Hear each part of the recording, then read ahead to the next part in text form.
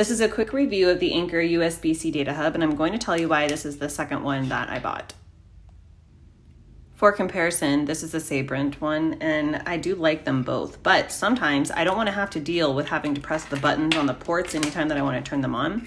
And the thing that I really like about this one is that I don't have to do that. When you plug it in, the little power light will turn on, indicating that everything is ready to go. And for when I'm traveling, and especially when I'm working, doing many different things in the office, I just sometimes don't want to have to deal with the hassle of turning everything on and off.